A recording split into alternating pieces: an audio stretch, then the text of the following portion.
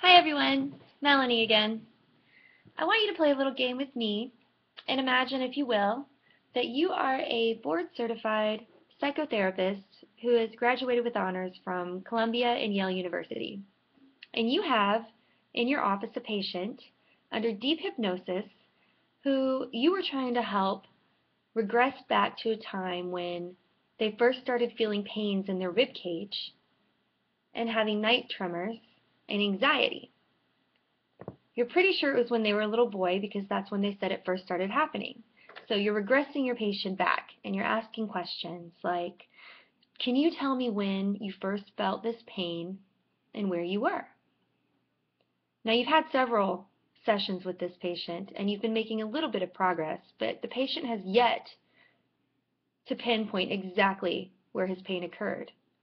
Something's different this time though.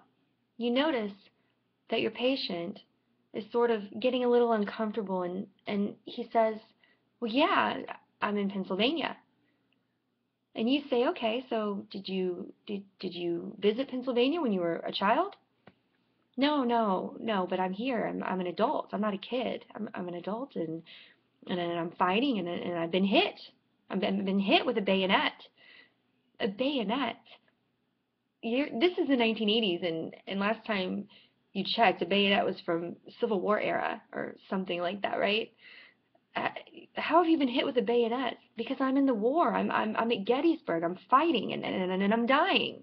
And I'm worried about my family and I'm scared. Who's going to take care of them? And I'm in pain and I'm dead. I'm dead. And now I'm in the spirit world. I'm in the spirit world and my family's here and I'm happy and my friends are here and wait a minute. Not only are you a doctor, but you're also an atheist doctor who does not believe in the afterlife, and you can't believe what you're hearing. But this patient in front of you is physically and emotionally feeling and reliving a past life right in front of you.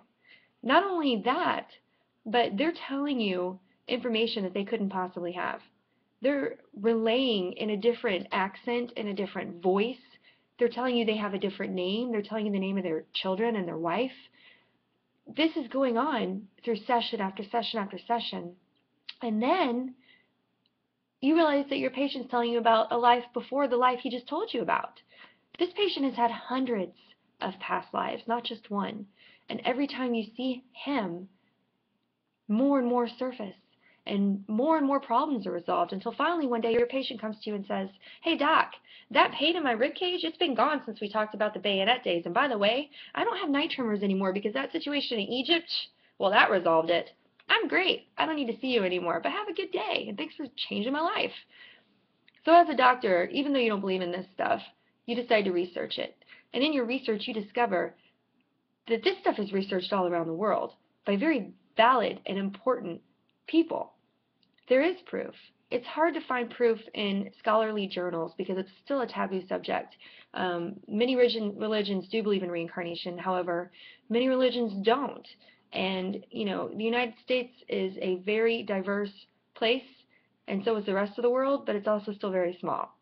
So only certain people really talk about this stuff. However, it is becoming much more talked about in the open.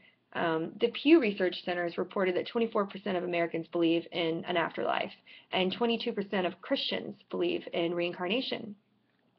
Dr. Ron Hubbard's research stated that 40% of his patients have been able to solve their problems through something called past life regression therapy.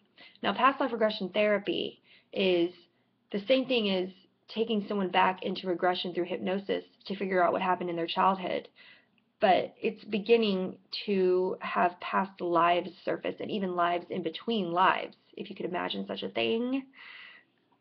It's happening though.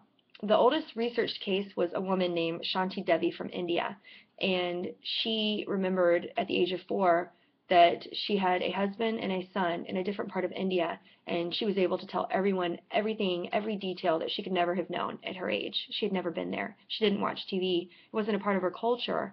And the intimate adult things that she was able to relay, the way her husband looked, her family's names, and private intimate moments and secrets.